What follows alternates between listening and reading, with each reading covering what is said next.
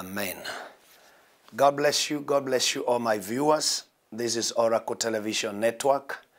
The future is here. We are coming to you. I'm coming to you live from the Mountain of Deliverance, the headquarters of Oracle Television Network. I've just had a prompting of the Holy Spirit just to come and speak to you. I may not know where you're watching me from. You could be in Eldoret, you could be in Nairobi, Kajiado, all over in Embu. Our signal is reaching all those areas. And I want just to open up your eyes of understanding on understanding this curse that is punishing many believers. Is a curse that keeps punishing you financially. Because if you followed our teachings, in most cases, I've zeroed in on one area where we deal with curses. And the curses are real. Curses are real.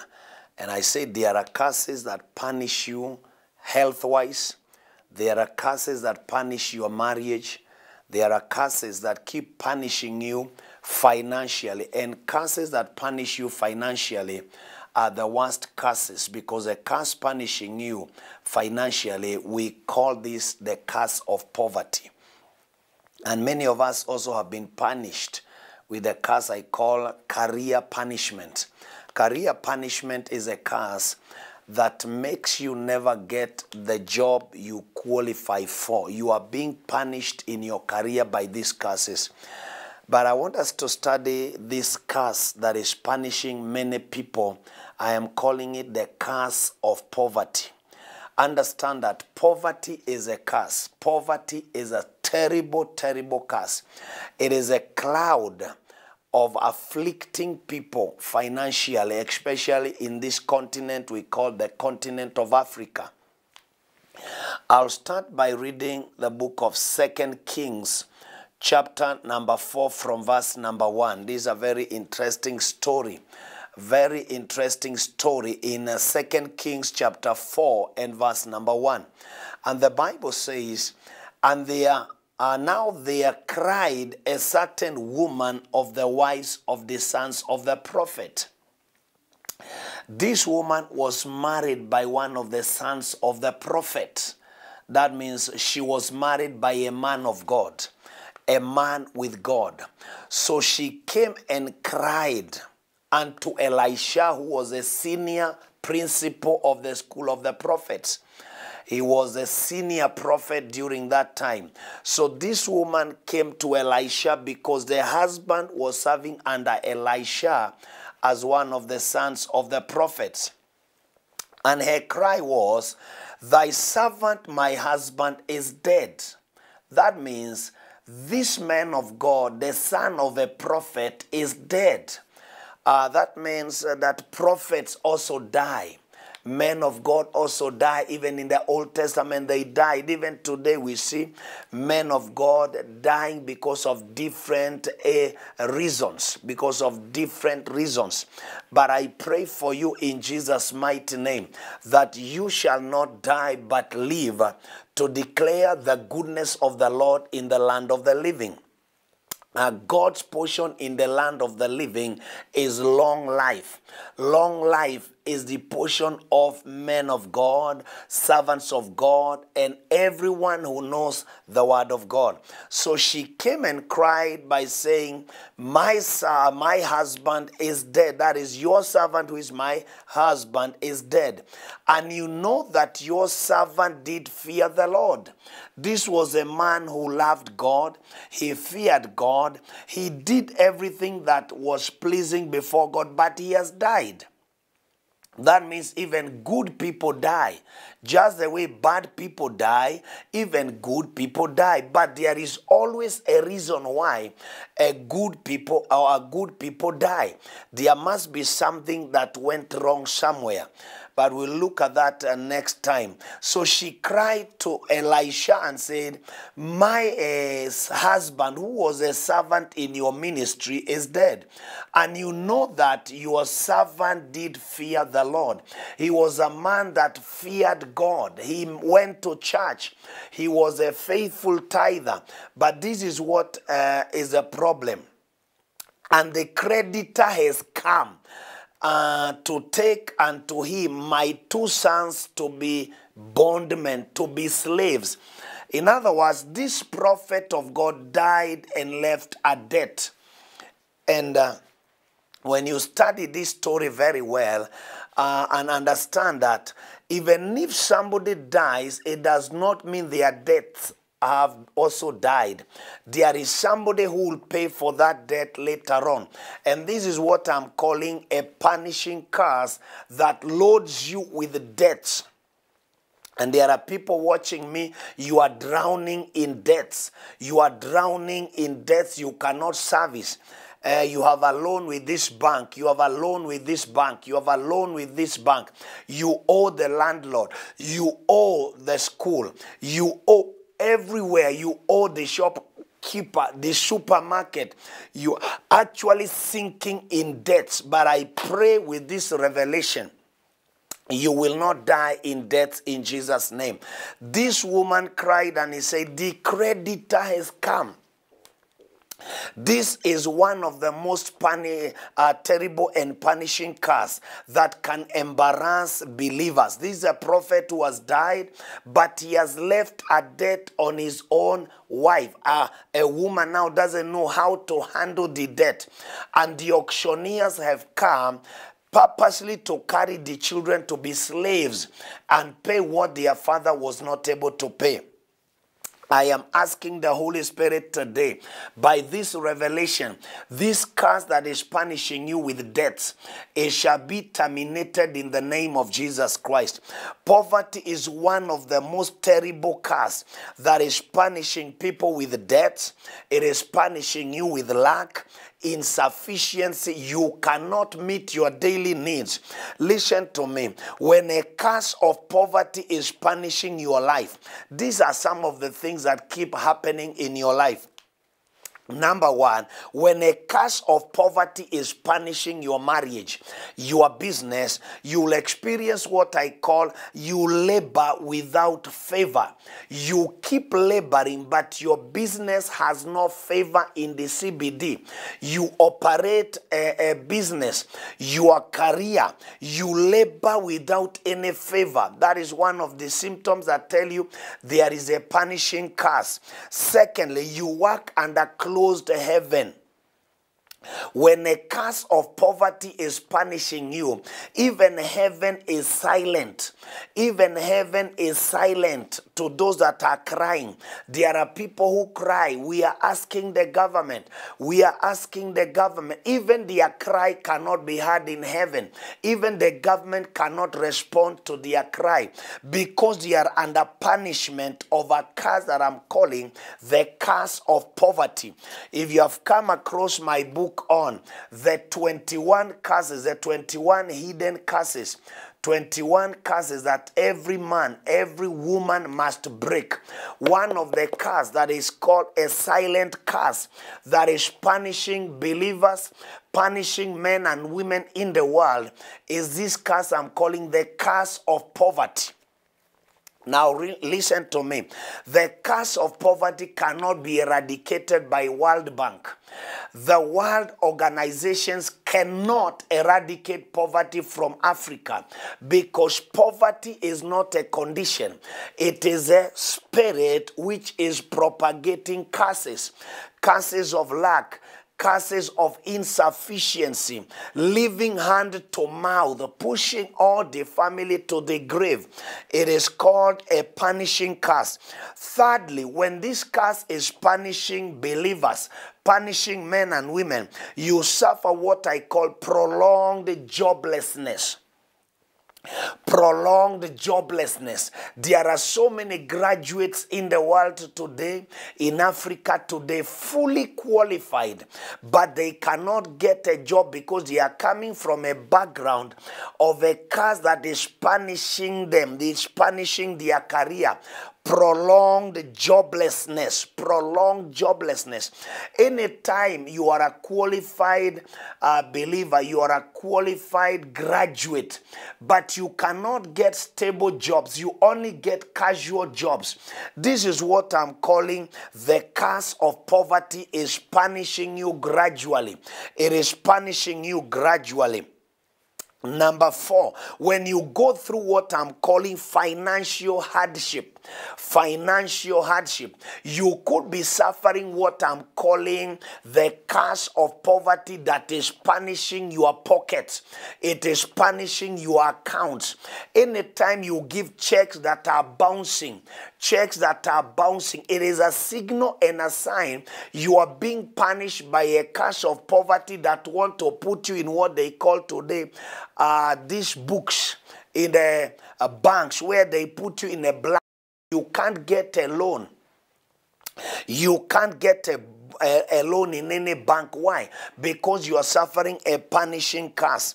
Prolonged joblessness, financial hardship. All the entire family are graduates, but nobody can secure a permanent job.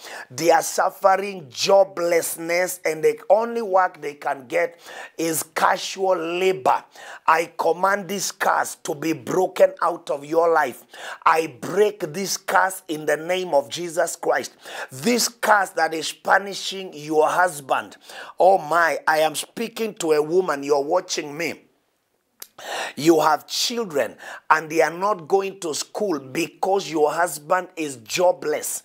He was terminated from his employer, from his employment 5 years, 6 years ago, and he has tried to secure a job. He cannot, because there is a curse punishing your husband with joblessness.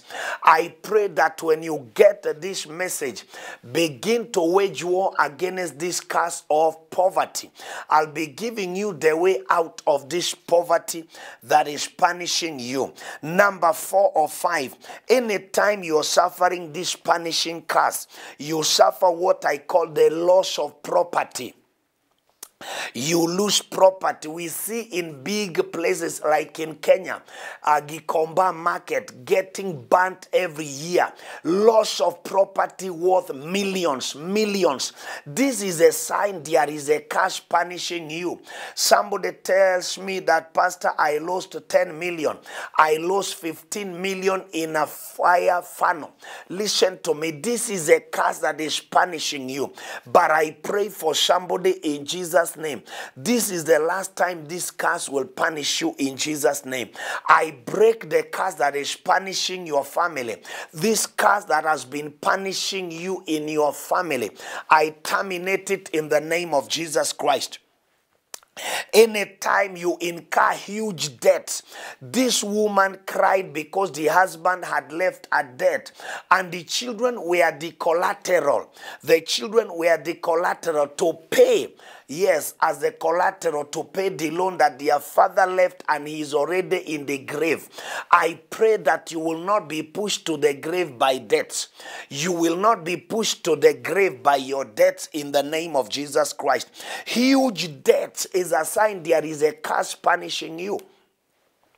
There are what I call debts that cage families, communities, cities, and even nations. There are nations languishing in debts. They were given huge loans by World Bank. They were given huge loans by China, by Japan government, by America, and they are languishing in poverty. They cannot service the loan. Why? Because it is a punishing demon.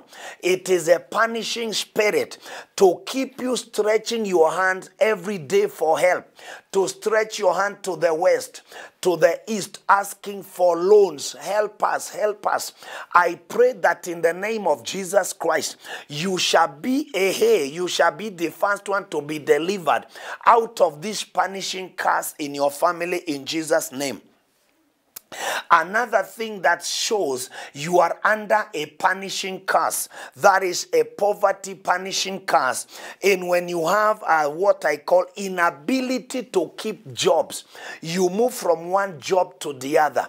You move from one job to the other, one business to the other. It is a sign there is a punishing curse that is punishing you. You are in this job today. You are a clerk today.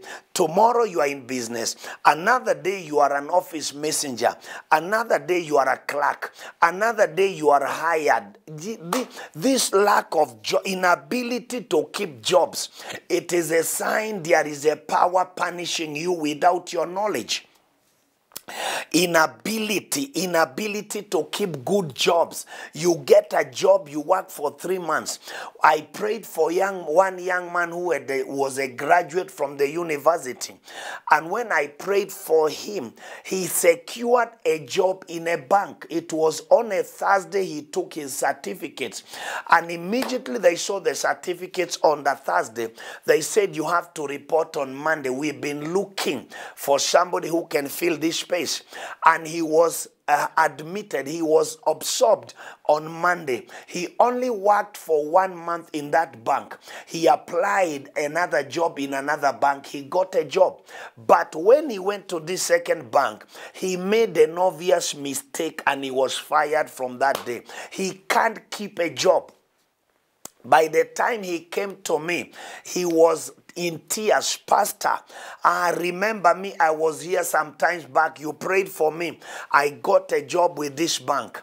After I got some experience, I applied to another bank. They absorbed me. After a month, I was fired because I made a mistake. Now, as I'm talking to you, my brother is supposed to be admitted in the university. Last night, he got stroke. He got paralyzed from the waist downwards. So he says, Pastor, you have to pray for me again. I said, this is a punishing curse. It has eliminated you out of the job. Now your brother is paralyzed from the waist downwards and is supposed to report to the university. These are curses that keep punishing people. My dear viewer, don't be cheated that there are no curses. Don't be cheated. Curses are real. Blessings are real. Healing is real. Sicknesses are real. There are people languishing in poverty. Others are languishing in sickness because of lack of knowledge. And that is why the Oracle Television Network is here to teach you how to conquer the enemies in your family line, to conquer these powers that have followed your family line using poverty, sicknesses that cannot be cured, diseases that send people to the grave prematurely. Yes, inability to keep jobs is a symptom and is a sign to show there is a curse that is punishing you on a weekly, monthly, yearly basis. Now, this is important. Whenever you understand, as you're working, wherever you are working, you experience demotion in your financial status, your salary reduction. You can never be promoted. You are always demoted and your juniors take your position. It is a sign there is a punishing curse. There is a curse that is hidden, punishing you gradually. Poverty is punishing your life. Demotion in your financial status. You are earning 20,000, they reduce your salary to 16 to 15,000. It is a sign the enemy is punishing you with the curse of poverty. Not only that, anytime you realize you are in one grade, one job grade for 15, 20 years, they cannot add your salary. You don't have salary increment for 30 years, 20 years. It is a curse of poverty that has been punishing you. No one wants to increase your salaries. You work under union organizations where salary increment is 1%. 2%, 3%. By the time you retire, your salary cannot buy you land, cannot buy you anything in life. It is a sign there is a curse that has been punishing you silently. but it shall be broken in Jesus' name. Lack of promotion for a long time. One man was promoted 6 months before his retirement. A man was promoted 6 months before his retirement. That is when he received promotion.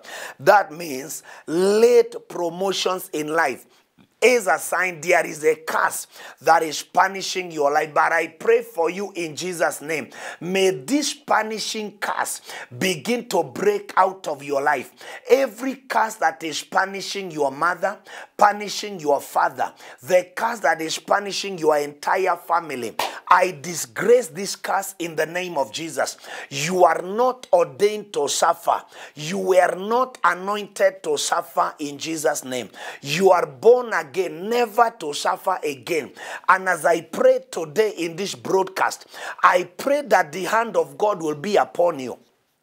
In the name of Jesus Christ, that you will not suffer this punishing curse in Jesus' mighty name. Listen to this. When this curse of poverty is punishing you, you realize there is so many people that are given early retirement.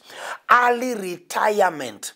Early retirement, and the monies you're given cannot sustain you the rest of your life. You are retiring after early retirement after 30 years of working, and what they give you is 1.5 million.